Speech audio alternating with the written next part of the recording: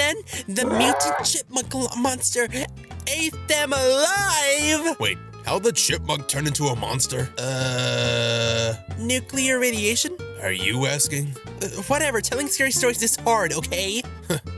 Not that hard. You do one then, Mr. Scary Pants. One actually scary story later. But the screams were swallowed up by the raging blizzard, hopelessly lost to the cold, swirling snow, along with the poor soul they came from. The end.